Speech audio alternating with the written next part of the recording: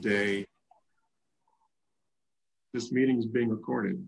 So we are planning on using this meeting not only today, but we'll continue to use it. You'll be able to go back and reference it if necessary this summer. But what we wanted to do was to get together as a group with all of our partners that we have here in the state who work in disaster preparedness, talk to everyone about let me step back a minute. My name is Robin Harris. I'm Associate Counsel with Texas Realtors. Thank you for joining us. We wanted to have this meeting so that we can talk about all of these resources that are available to not only our Realtor members, to Realtors clients, to insurance professionals, to homeowners, to everyone who's out there right now, renters, things that you can do when disaster strikes. So, for example, winter storm, hurricane, severe weather like we're having in some areas around the state right now, just everything. We're not specifically focused on hurricane, but just so happens hurricane season started yesterday. So it's the perfect time, right? So without further ado, like I said, we have a lot to get through today. So I'm going to start with our first panelist, Gilbert Herron. He's with FEMA. So Gil, I'm going to let you go ahead and introduce yourself and what it is that you do. Good afternoon. Thank you for attending. My name is Gilbert Giron. I'm the Regional Flood Insurance Liaison for FEMA at Region 6. It's my primary responsibility to be the liaison between our insured customers in a 5-state region and any issues they may have with the flood insurance policy that they had. Either it be they're paying too high of a premium, partial denial of claims, or full denial of flood insurance claims. If they have any questions or concerns, they can contact my office. And I'd be the one to try to come to a satisfactory resolution before we up the request to the headquarters level. So thanks, Gil. I wanted to talk to you about, like I said, insurance, flood insurance specifically is something that y'all are focused on through your office. It comes into play really often, but I want to talk specifically about hurricanes since we're coming into hurricane season. So what is it when a homeowner or a broker or agent is working with a client and there's a storm that develops in the Gulf? They don't have flood insurance, they don't have other kinds of insurance for their home. Is it too late to get insurance at that point? Actually, it depends on the circumstances. Normally, there is a 30-day wait when it comes to buying a flood insurance policy through the NFIP. That means if you own your house already, you decide you want flood insurance, you contact your insurance provider. As new business, there will be a 30-day wait. However, there is an exception that we want real estate professionals to understand this. At times of closing, that 30-day wait can be waived and coverage could be immediately available to provide a protection for those new homeowners. And we encourage that, especially if the existing homeowner had a policy that has some type of grandfathering benefit, that can be assigned or rolled over to the new homeowner. But on average, if this is new business, there is a 30-day wait and that can't be waived. So that's something that has to be kept in mind. Hurricane season already started. You never know when an event's going to be off the coast. If you are signed up for flood insurance, an event hits before that 30-day period, it will not constitute coverage. So it's imperative to keep in mind. If you're closing on a new home, you're refinancing on your existing one, that 30-day waiting period can be waived, but those are the only exceptions. So, but Gil, why is it important to have flood insurance? Well, first off, flood insurance is a single peril policy. It only covers damages for flood. Your standard homeowners insurance will not cover flood. In fact, unless you specifically had a separate rider, it won't even come close to touching. Now, it's important we understand flooding is going to be from an external source coming in. It's not going to be a water break inside of your house. That's going to be standard homeowners insurance. But for the peril of flooding, it's a single peril policy, and it is not included on the standard homeowners insurance. And that's so important for people to understand. all the risks involved with where they live, either it be just their standard homeowners insurance, flood insurance, or even if they elevate their home high enough, the wind could be another factor, and having wind insurance as well. Is there a difference between keeping on this flood insurance? Is there a difference between just regular rising water from a levee breaking or a river overflowing compared to wind-driven rain? What's the difference there? That's a great question. Well, your house should be in a good state of repair. We do have flood insurance that will cover replacement cost value, as well as actual cash value. The thing about your homes, if they are not in a good state of repair and they're not able to act in accordance with what they were designed with, such as wind-driven rain coming in from an angle, that is not a flooding event in FEMA's eyes. It will not be covered under the flood insurance. The flood insurance is normally going to be some type of coastal riverine type of flooding event coming in, incredibly high amounts of rain, such as the 52 inches we saw in Hurricane Harvey. But wind-driven rain normally happens when we have a home of a disrepair, and the seals of the windows are not doing their job, and they're letting water come in. So that is excluded from what is covered under the standard flood insurance policy. So I'm going to take this opportunity to shift while we're talking about the windstorm, the wind-driven rain. I'm going to shift to David Lawson. We have David Lawson with TWIA, Texas Windstorm Insurance Association. David, go ahead and introduce yourself, and I'm going to talk a little bit more about this wind-driven rain issue. Absolutely. And just real quick, my name is David Lawson. I am the business continuity and catastrophe plan analyst for the associations. Basically, I'm responsible for planning for when things go boom. I also do our public outreach and outreach with our partners at the emergency management areas from city, county, all the way up to the federal folks. So yeah, and when we talk about wind-driven rain, there is definitely going to be those instances where probably a 20-year-old, 25, 30-year shingle could be subject to those 30, 35, 40 mile an hour wind gusts, lifting that up. A lot of the times when you get an older shingle, that seal strip might be a little bit compromised, which doesn't necessarily constitute damage. But when that wind is kind of elevated to the point where we can lift up those things, and mind you, we also have roof vents up there. We have areas where that rain can get in only at a certain angle and only at those elevated wind speeds. When it comes to coverage with Texas Windstorm in particular, there is an addition that you can put on your policy, something that we call an endorsement that is specifically for wind-driven rain. It is not part of the base policy for Texas Windstorm. There has to be first that wind-created opening. But in the absence of that wind-created opening, if you have this addition to your policy, and it is for a little bit more premium, then you would be covered from those instances where it comes through the window seal, or it comes through maybe some lifted shingles in some of the areas. So there are opportunities for that to be covered, and it's not necessarily going to be due to disrepair or old things. When we get these torrential downpours, and especially these spring squall lines, I started leaking in my laundry room just the other day here in Austin when we had those big flash flooding rains. And so that is going to be something that is very possible and is covered if you have that addendum. And I'll go into this a little bit later on in my portion, but that's why it's so important for our policyholders to be working with their agents, their insurance agents, to ensure that those sorts of damages and those sorts of scenarios are played out.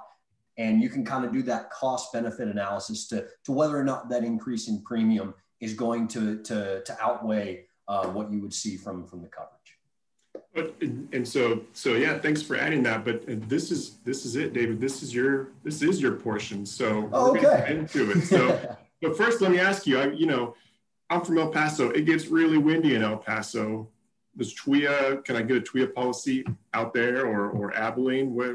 What's going on with TWIA?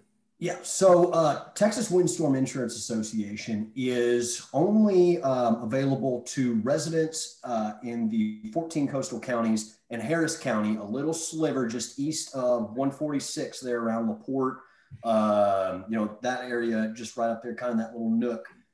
in the Houston Ship Channel.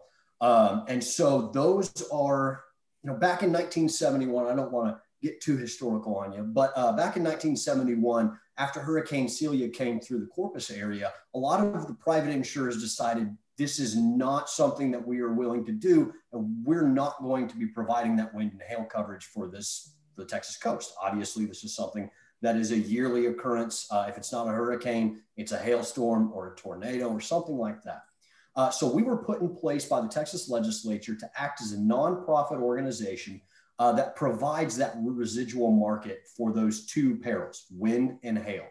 And so this is very much a coastal issue, and is not something that a lot of the other parts of Texas have to deal with. Up in Abilene, up in the Panhandle, even up in North Texas, you're going to find those big windstorms, those big straight line winds associated with your spring and fall storms. But it's not at the same rate, and it's not the same types of perils as a hurricane is going to bring.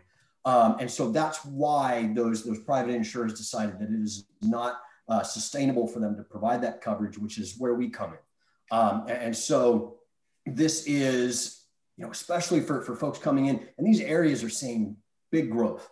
The Houston area, and especially Nueces County, is seeing a lot of growth and a lot of folks coming in from outside of the area. And if you are just coming in as your standard normal homeowner who only interacts with insurance when you get your mortgage papers for every year and you see what's in the escrow, and that's what you're paying. And that's probably going to be the extent to your interaction with your insurance company. And so, and when I'm speaking to realtors especially, this is why that interaction when you're first talking to somebody who's moving to the area and you're walking through, you're talking about the particulars of this community. It's so important to at least understand that Texas Windstorm is a standalone, separate entity that they're going to have to figure out whether or not they're going to need to engage with. There are private insurers that write wind and hail coverage on the Texas coast right now today. And we encourage, and that is actually part of the eligibility process for homeowners to go out and shop. Go see if, your State Farm or somebody like that is going to write your coverage.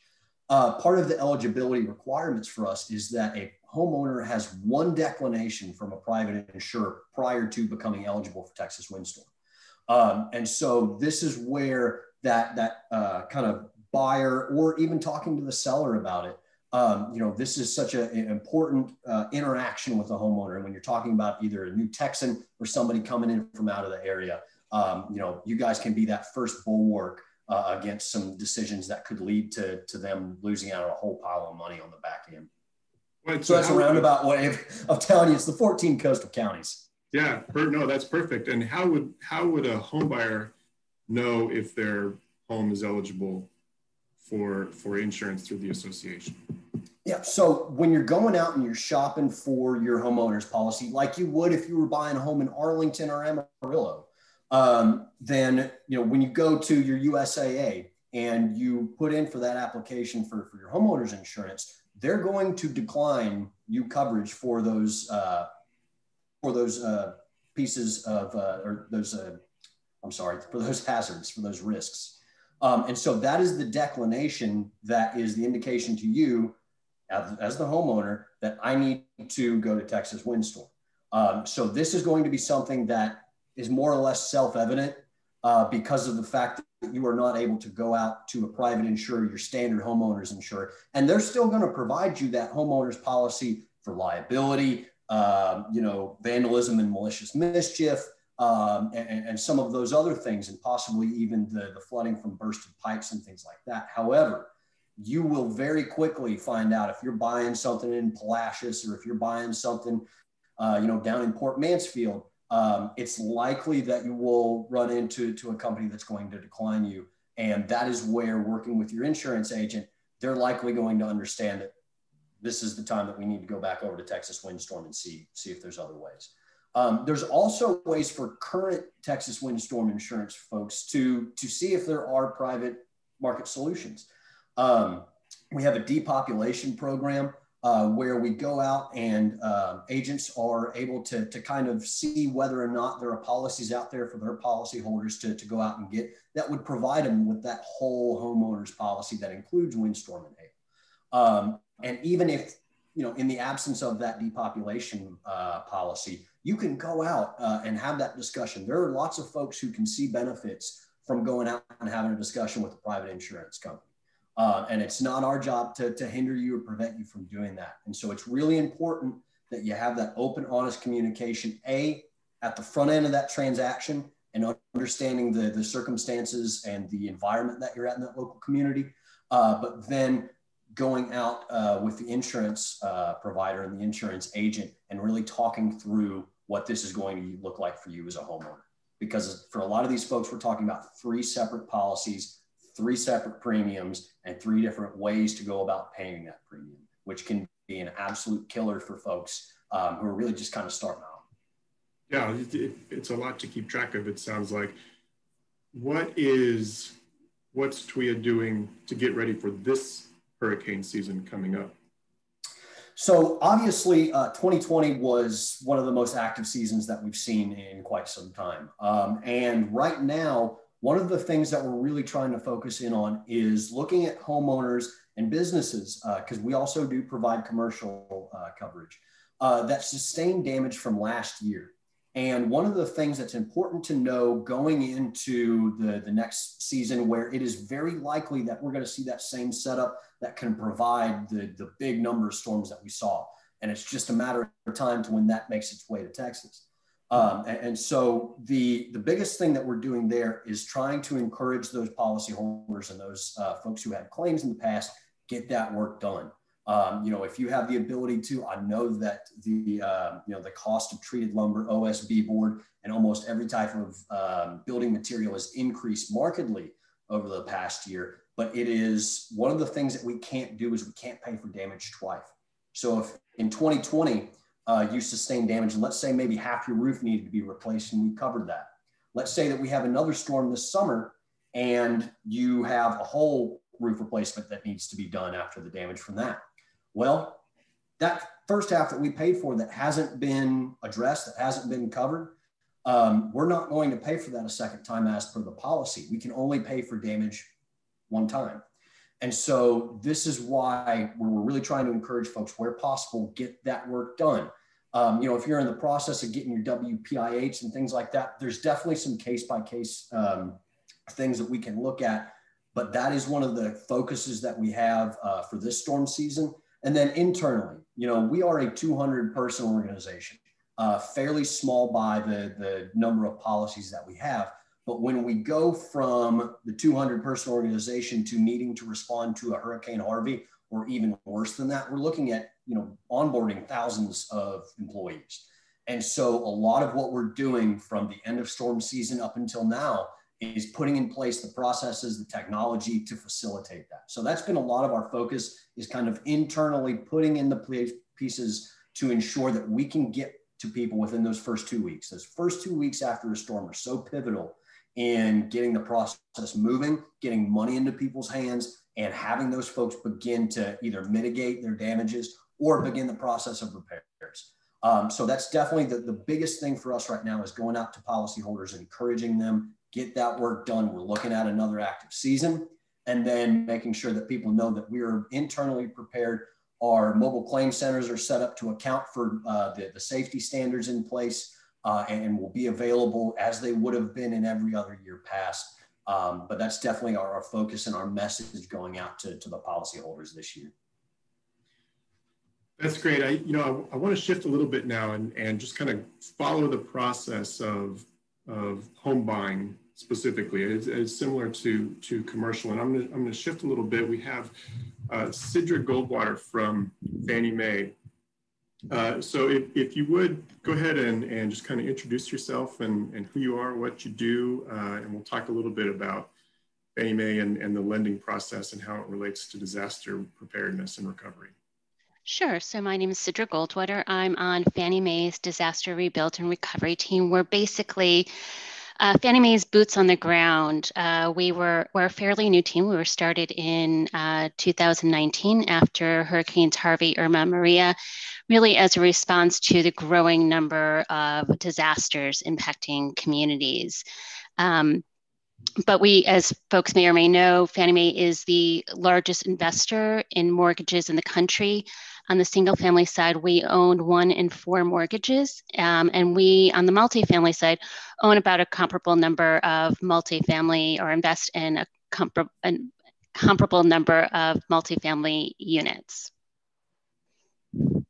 So that's really interesting, because you say that your team was just started in 2019. There's probably a lot of people who don't realize that Fannie Mae has this group and some of these programs available. So if an agent has a buyer and they're in the process of, they put the contract down, they're processing, lender's processing a loan, what does Fannie Mae, or does Fannie Mae have any sort of role at that point when the transaction has not closed and a disaster comes in? Sure. So one of the key things is, we rely on lenders. We call it a rep and warrant model. Obviously, we can't check every property, every contract. We rely on our lenders to make sure that, everything is as it is supposed to be when it's delivered to us. And so what that means is, one of the things that we require the lender to warrant is that the property is not damaged. Now, that being said, if after, depending on where you are, you may get the appraisal after the disaster event happens, and then it's all well and good because, the appraiser has seen the property, knows it's not damaged, has established the value. But there's that period where in between, say, the appraisal may have been completed and your loan closes. And so in that instance, the lender needs to make a determination whether or not the property has been damaged. And that could be done through an inspection. They may make a determination that a new appraisal is warranted. And that's to make a determination if the property is damaged and still can be delivered. Now, if the property is damaged, there are sort of 2 routes. One is the damage insured? And if the damage is insured, then the lender may deliver it to Fannie Mae if the insurance proceeds are enough to repair the property. So they need to collect information on, how much the repairs will cost, what your insurance proceeds are. And it's basically, they want to make sure that, the property, in addition to that, they want to make sure that, the safety and soundness of the property hasn't been impacted. So if the property were to be, say, completely burnt to the ground, obviously that's a set of circumstances that could not be delivered to us. But if there was, minor damage to the roof, things like that, those loans may be able to be delivered to us depending on if there's enough insurance proceeds to cover the damage. Now, if the property was not insured, in that set of circumstances, the lender cannot deliver the loan to Fannie Mae until that property has been repaired. So in addition to working on that, are there any specific programs or assistance that you have for homeowners, for buyers that are in the process, either in the process of purchasing or even after purchasing, and Fannie Mae owns that loan? Sure. So I would, direct folks to our, consumer-facing website. We have a website called knowyouroptions.com. And on that website is a ton of information about the closing process, about what happens if a loan, if you do experience, a disaster, how insurance proceeds work, what are the workout options. It is a plethora of information, and I'm not even, touching the tip of the iceberg in terms of the information that's available. But one of the things that we also have available is our disaster response network. And this, again, is our largest program that my team has set up. It was, set up basically because we saw that there was a need to sort of help homeowners and renters sort of navigate through the disaster recovery process, because we all know it's a myriad of agencies, many of whom are on here, but trying to understand what insurance proceeds cover, what the SBA covers, what FEMA covers, how to apply for all those aids is non-intuitive. So we set up the disaster response network, and it's staffed by HUD approved counselors. And if you have a Fannie Mae loan or you're in a Fannie Mae property, a renter, this is a free service. There's no charge to you, and we provide up to 18 months of counseling.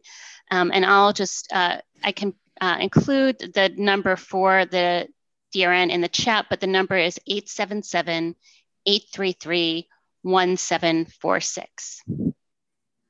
And I think our chat right now isn't going out to everyone. The chat was disabled, but we do have the question and answer portion open. So I would encourage people, if you have any questions as we're moving forward, we still have several panelists to talk with, but if you have any questions, please go ahead and put that in. Sidra, can you give us that phone number one more time? Sure, it's 877-833-1746.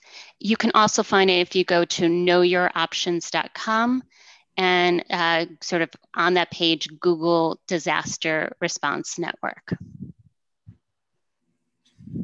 Thanks. And this webinar, like I said at the beginning, it is being recorded.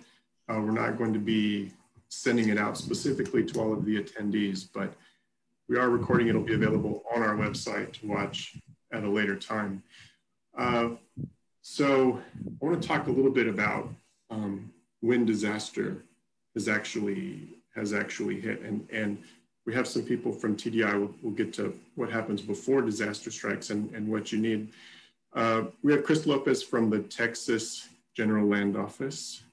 So Krista, if you could go ahead and introduce yourself and what it is that y'all do at your organization. Thank you, Robin. Good afternoon, everyone. My name is Krista Lopez, and I work for the Texas General Land Office. We are the oldest state agency in Texas and probably have one of the more confusing portfolios as well. Specifically, the area I work with is the Community Development and Revitalization Unit. That's a mouthful. We do disaster recovery. The majority of the work that we do in disaster recovery for the state of Texas comes from funding from U.S. Department of Housing and Urban Development, or HUD. Most people are familiar with HUD programs, whether it be Section 8 housing or some other regular entitlement programs. Those are run by other state agencies.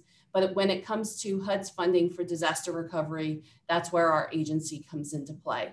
So we work with individual households who may have been affected by a disaster. If there's a congressional appropriation for disaster recovery funds, then we work with individual households on home repair and or replacement. We have a homeowners reimbursement program that we often also support. And then we also work with individual businesses as well as individual communities and jurisdictions on rebuilding infrastructure.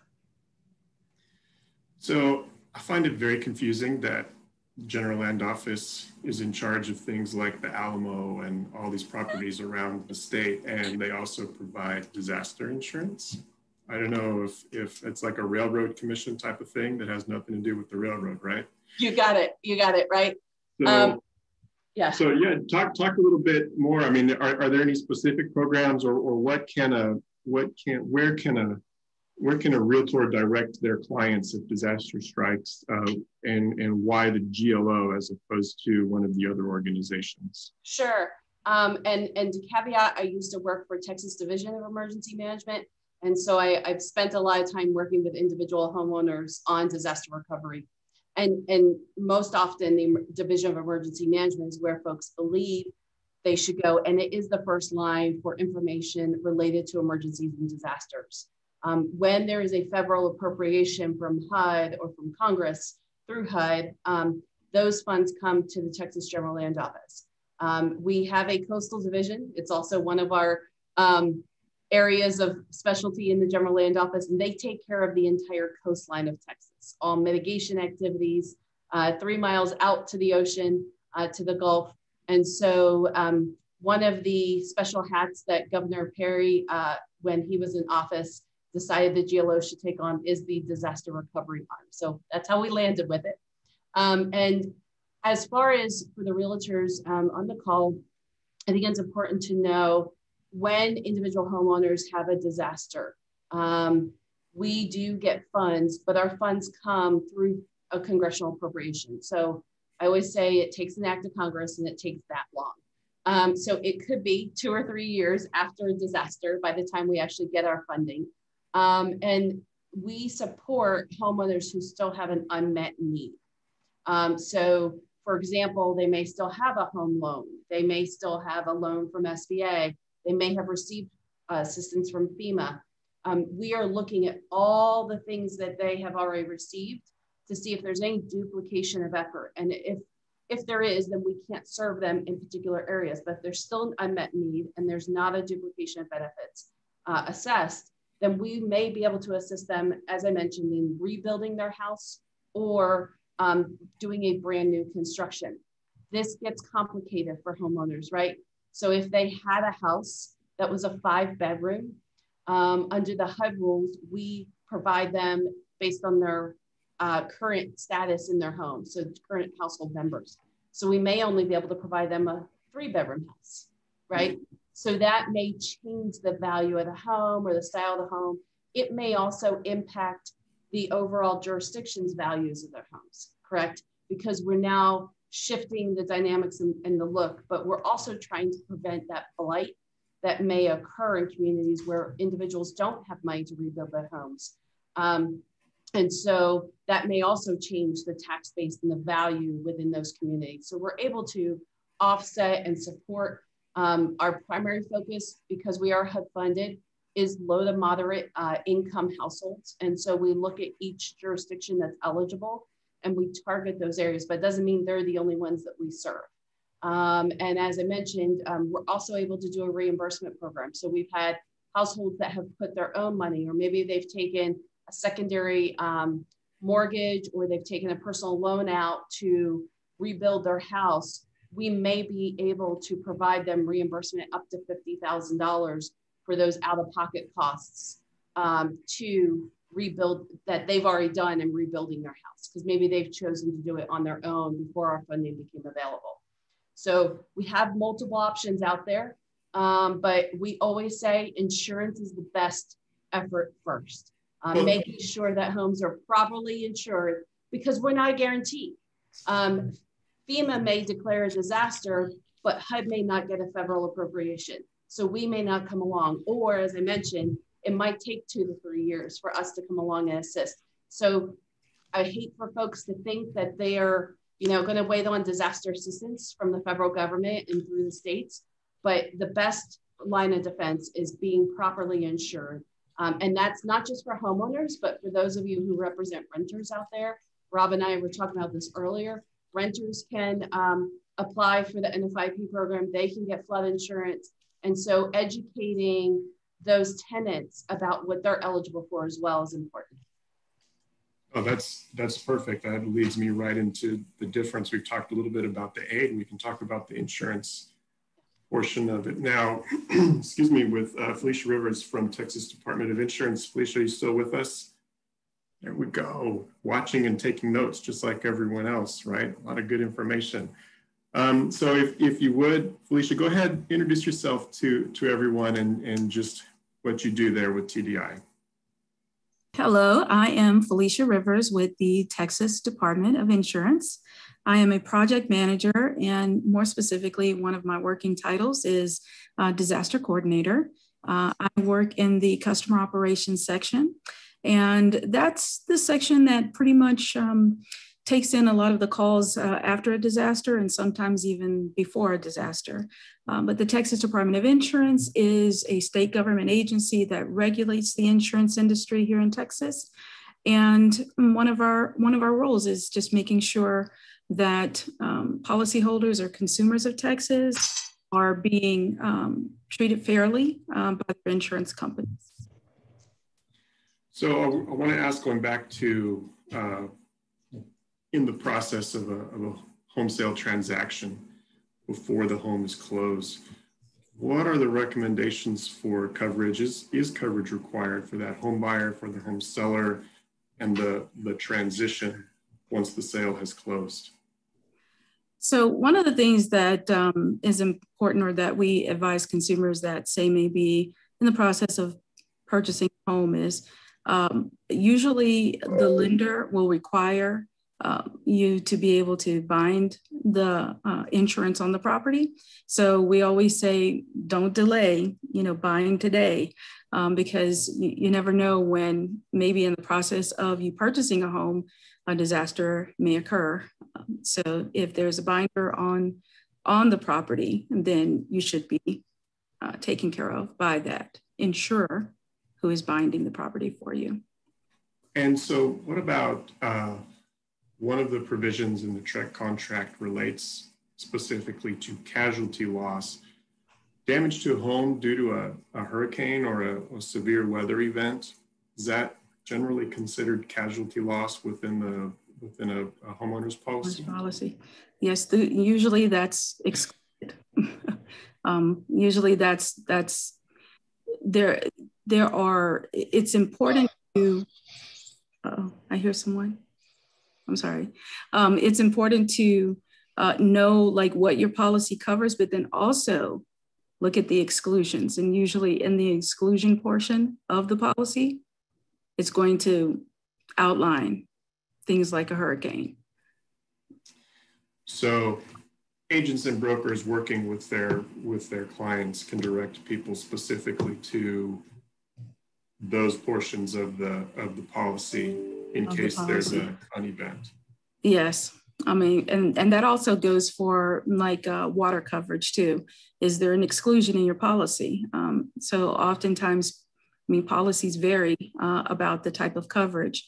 You want to make sure that you have water coverage. So now in the exclusion of a policy contract, it'll give you specifics of what is covered and what is actually excluded. So for example, if you start having flooding from, let's say like they say rising water, for example, flood is not covered by a homeowner's policy.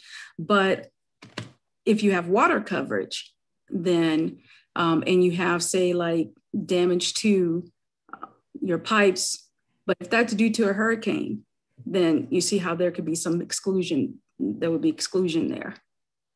So it would be important to look at both what your policy is covering and what the exclusions are. And we talked a little bit about binding the policy on an existing property. What about new construction? There's a lot of new homes going up, and so you get under contract with the builder.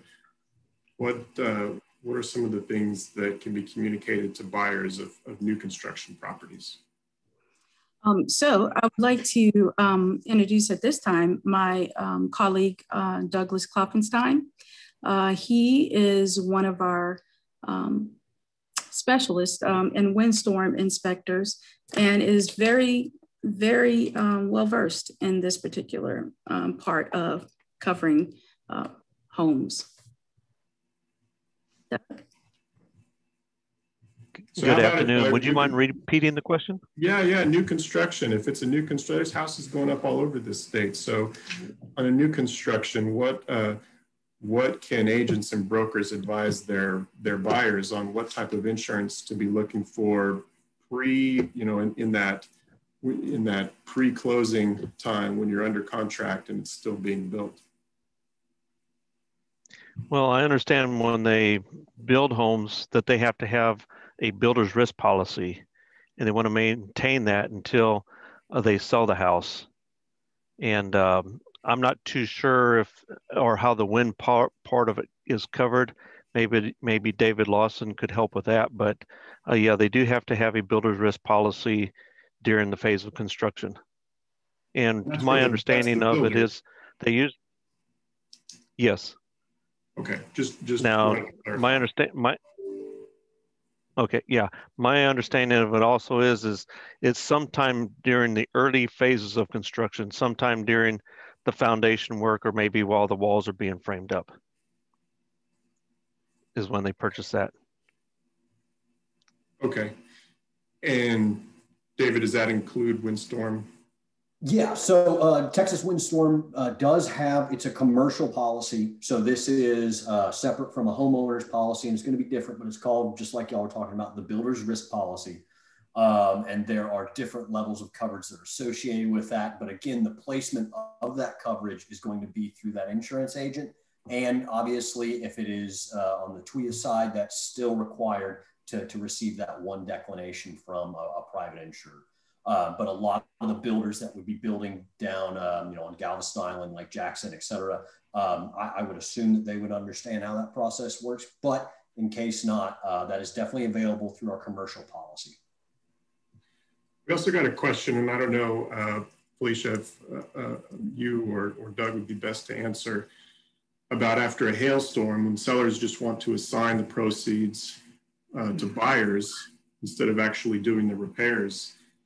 But the casualty loss section of the TREC contract provides an option for assignment of proceeds, but most insurance companies or insurance policies have anti-assignment provisions. So is there a way to reconcile those, or any thoughts on that? And Camille, we haven't spoken with you yet, but with the Insurance Council, if you have any thoughts as well. I don't want to overtalk. No, that's okay. This is one of those where I just throw it out there, and I probably should have been a little bit more direct on it. But, okay, that's okay. But yeah, question from one of our viewers.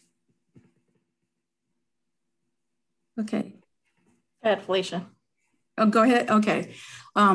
Okay, so you're right. Most insurance companies, they don't allow that. I mean, the way that the insurance company is going to view that situation, or one of the reasons why they probably don't allow that is because their insured is the policyholder, the homeowner, not the person that they're wanting to transfer that to. And then also in the policy contract, it'll explain to you, or it'll explain to the policyholder, whoever's viewing it. Here are the responsibilities of the insurer, which is the insurance company. And then here are the responsibilities of the policyholder. And within those two, that is a contractual agreement between the insurance carrier and the policyholder, not a third party. So all that language in there is binding for the two entities that have entered into the policy contract, the insurance carrier and the policyholder. I think you summed it up very nicely there, Felicia. And Robin, to add to that, it is a contract. It is a contract between those two entities, as Felicia points out. And, I don't know about y'all, but, you drive down a street and you see so many roof repair companies and houses that are about ready to sell. They have the for sale sign up front, and roofers are there doing their business. And part of that is yes, I'm sure the roof is damaged, and before that sale closes, there's so many times that mortgage company and the next whoever is insuring that house is going to want to see that house in good condition. So if they are filing that claim and the mortgage closes and the house has not been repaired, there's so many issues that can fall back on now the new owner. And certainly the next insurance company that's going to come in and write that policy is going to see that damage has already been addressed, has already been paid for, because as I think David talked about earlier, we're not going to want to pay a second time for damage that had already been paid for, but not completed in its time frame. So, and thanks, Camille. We kind of got you in there without a proper introduction. So why don't you take a minute and just introduce yourself to everyone and what it is you do there with the Insurance Council. Sure. And good afternoon, everyone. And thank you for allowing me to be in part of this wonderful group. I'm the Director of Communications and Public Affairs with the Insurance Council of Texas, or known as ICT. We're a nonprofit trade association representing over 400 property and casualty insurance companies here who write about 78% of PNC business here in the state of Texas. So happy to be here. And from my role, certainly I work with a lot of, not only from a communication standpoint with our member companies, but also being the media spokesperson as well. So let me ask then, because you would have a good perspective on here, the insurance market in Texas is, I mean, it's different from other places, right? I can say different. Yes. So how does it compare to other places? Why do things cost more here when it comes to insurance compared to other places? Yeah, I love that, everything's bigger in Texas, everything's bigger in Texas. And so when we talk about all the factors that go into the cost of insurance, it really, so much of it boils down to the severity of our events and the catastrophes that happen here in this state. We're #1 in hail losses in the nation. We just had the latest data, and from 2019 showed that we had 870 major hail losses in this state. And the next closest state was the state of Kansas with only 540 events. We're #4 in lightning losses. We're #1 in storm surge losses. Our severe weather reports, according to NOAA, we had in 2019 between hail, wind, and hurricanes, almost 2,000 events. And again, the state of Texas was state of Kansas was the next #2 with 1,400 events. So that in and of itself, hopefully helps people understand the severity of our losses and how expensive it is to write business here and to maintain that kind of that financial solvency in the state in order to really, go forward and write that. We are from a homeowners rates perspective, we're actually #3. So we're right behind Florida and Oklahoma and Louisiana are kind of almost neck and neck right now, but we're behind those two major states. And obviously Florida and Oklahoma have their fair share of significant shares of significant catastrophic events. So being #3, we actually average about $3,400 is the Texas average for a homeowner's policy. Take into consideration, and anecdotally, I came from Dallas not 2 years ago.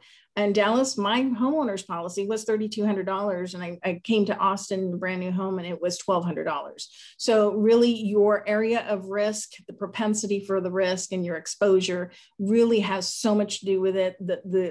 Your construction cost has so much to do with it. And as we're seeing construction costs now, the cost of labor, that also factors in to the weather events that we're having here. Well, so let me ask you make a good point about the construction cost. When a claim is made for a property and the insurance adjuster comes in with their price for repairs, but it is, the value of the property is much, much higher. We've seen values go up and up and up. Mm-hmm. So what is it that insurance companies are looking for when it comes to that repair value versus construction or just the cost of repairs?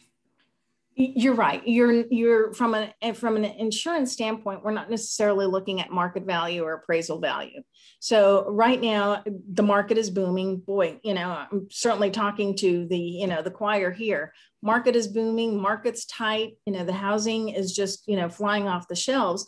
So that appraisal value doesn't necessarily mean that that's how much it's going to cost to rebuild your house. So take into consideration cost to rebuild versus appraisal, cost to rebuild, not the cost of the land plus the house. So take that all into consideration. If you insure to appraisal value, you might be overinsured. If in other times, 20 years ago, if you insured to appraisal value, you might have been underinsured. So really look at all factors as far as cost is concerned in order to what's it going to take to rebuild my house. One other aspect that I think is also critically important as you look at this, some people just kind of roll the dice and they say, you know what, I'm never going to have a total loss. And, I knock on wood as I say that, but never going to have a total loss. So you know what, I'm not going to insure my house for the total value. If you own your house free and clear, one of the issues that could potentially happen if you do have a total loss is that your insurance company is going to say, you know what, you never insured this properly. And so we're going to have to calculate a pro rata as far as what we're paying for the damage to this house. You should have, for example, insured it for $100,000. You insured it for only $50,000. So we're only going to give you 50% of the cost of this because you should have been paying these premiums for a $100,000 value. So keep that in mind, because unfortunately, as folks are owning their home free and clear, there's those kinds of decisions that need to be made. And sometimes, until we are in a position where it's unfortunate to ask about our policy and the ramifications of some of those kinds of decisions, those types of decisions can really play a significant factor in your ultimate payout. And I appreciate that. That's a good point about people not always fully insuring their property. And I want to, if I can, bring it back to Gil, who we started with at the beginning of the hour with hurricane season, flood season, severe storms going on. A lot of people will advertise their home when they list it, right? Not in a flood zone or flood insurance not required.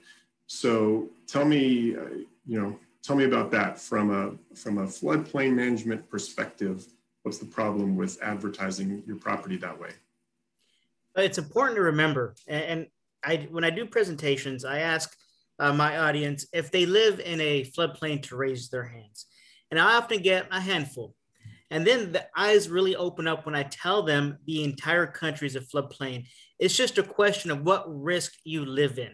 And then I throw examples out there, and I'll do it now. My very first disaster, Oklahoma, 4222 in 2015. 65% of the damaged structures were outside of what FEMA calls the high-risk flood zones. So, and another thing is on FEMA maps, our flood insurance rate maps, at no time will you ever find any place that FEMA says this area will not flood. Simply not the case. The entire country is a floodplain. You just live in areas of minimal flooding as opposed to higher flood risks. So knowing that, the decision to provide a level of protection through a flood insurance policy is really a no-brainer. The question is, how much can the homeowners afford? Statutory limits for flood insurance through the NFIP is $250,000 for building, $100,000 for content. I often tell people, content, put your house in the palm of your hand, turn it upside down, shake it. Everything that falls out is your content. You will be surprised on the amount of content a house has. And most people cannot replace all of your content in one go. So without content insurance, totally on your own to replace your TVs, your couches, your dressers, your beds, et cetera, right? So can you really afford not to be protected by a flood insurance policy when we're fast approaching this hurricane season? Well,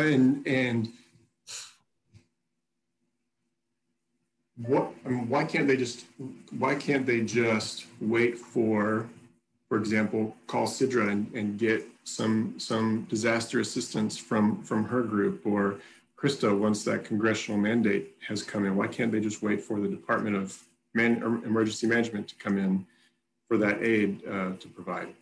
Well, first off, is the event large enough to be declared a disaster? Second of all, are these organizations going to receive additional funding to help offset disaster assistance? And we're talking about an application process that can take weeks, if not months.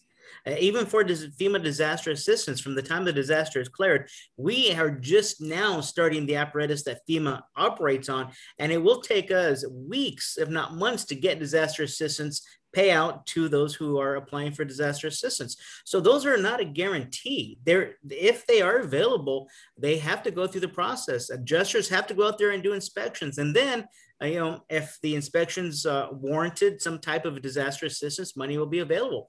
But we talked about the amounts. Disaster assistance is just, I'll use Hurricane Harvey, for example. The average flood insurance payout was over $118,000.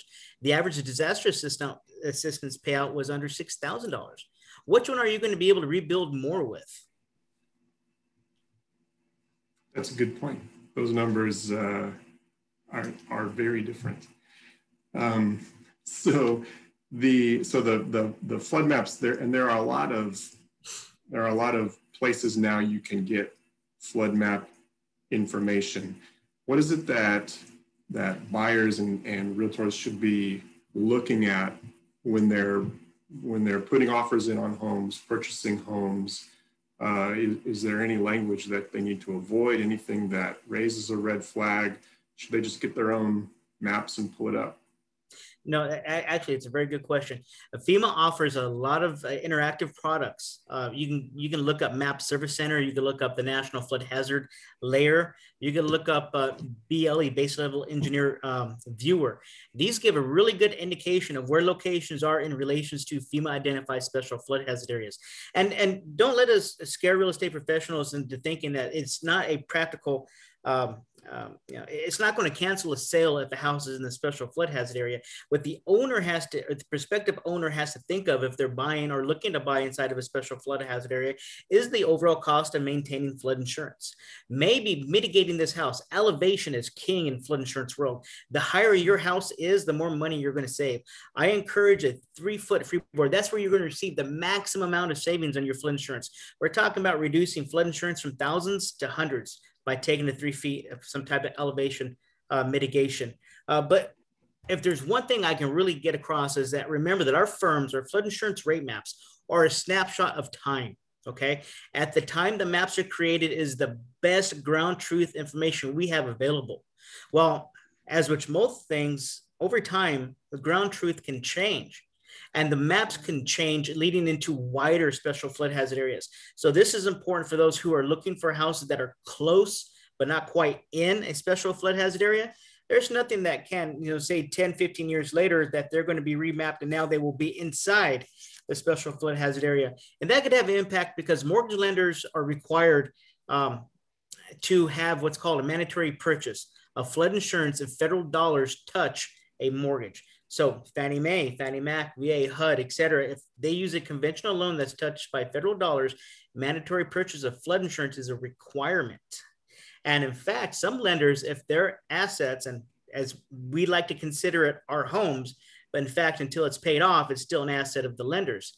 They could provide another layer of protection if they feel that the asset is close enough to a special flood hazard area, they can still require flood insurance.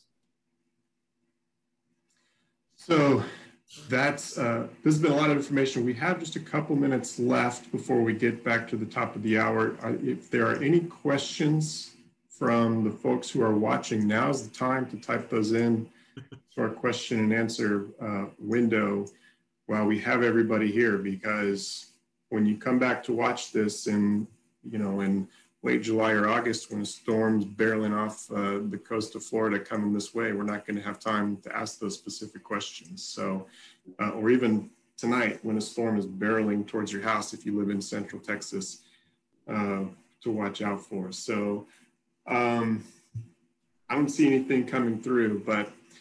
Robin, if I may. Yeah, please. If I may add something, I know that we're talking about flood and how things are when things get really wet. Well, things can be dangerous when they get extremely dry as well.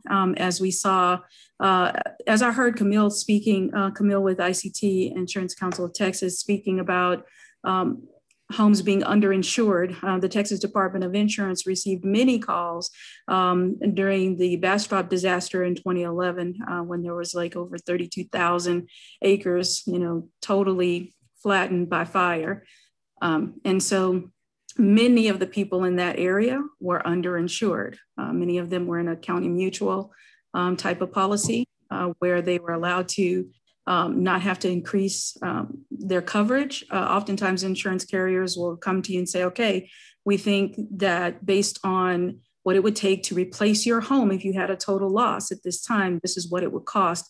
We'd like to increase your dwelling coverage.